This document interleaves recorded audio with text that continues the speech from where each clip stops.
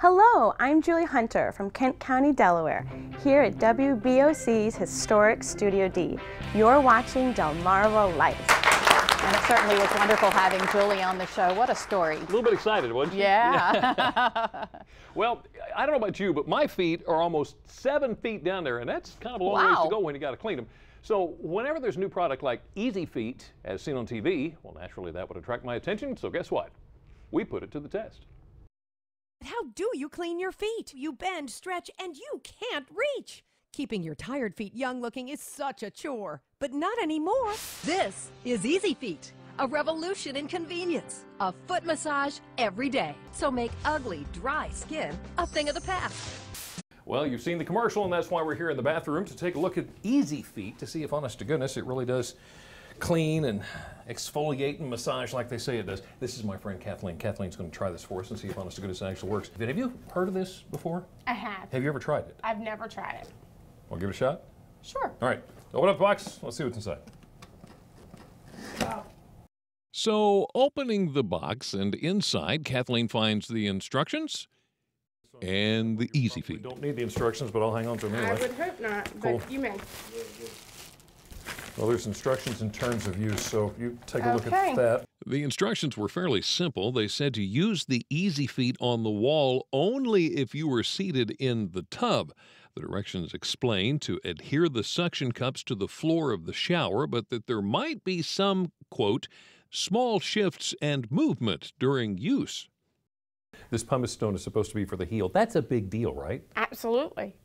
You don't want cracked heels. That's gross. So I'll take that, you take this, and I guess Okay. we're ready to try it. And go and take a shower and see how it works. All right, we'll see. You're not staying in here, are you? You can leave now.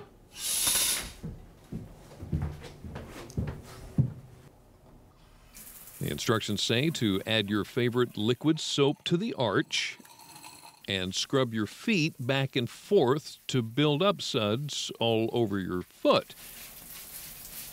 Then use the built-in pumice stone to help smooth the rough areas of your foot. Kathleen seemed to be having a little trouble, so we sat down with her again to see what she thought of the Easy Feet. Okay, so you put it to the test. What do you think? I don't like it. You're supposed to put the soap in the top, like I did, and it's supposed to drip down onto all the bristles and make the whole thing soapy, which it did not do, and it doesn't stay in place. I was lucky I didn't fall myself. So I think if you're elderly or you have back issues or some kind of ailment, it's very likely that you could fall trying to get your foot into it instead of it helping you clean your feet. How did the pumice stone work out? It wouldn't stay still, so I couldn't use it like you should. Every time like I would slide my foot back, the whole thing would move with my foot. So do your feet at least feel cleaner? they smell better because of the soap I use, but I don't think they feel any better. So you put it to the test. Bottom line, $9.99. Would you buy it? I would not buy it.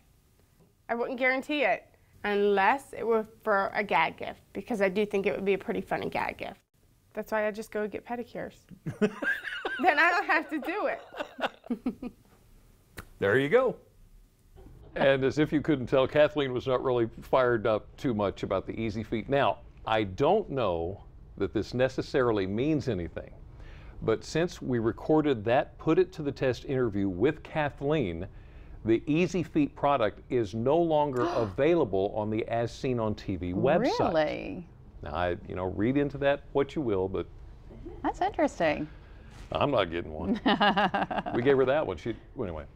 Up next on Delmarva Live, we announce our first winner in our Hurls Bath and Tile Solutions giveaway. But first, here's a look at what's coming up in the news on First at 5 on Fox 21 and later on WBOC News at 6.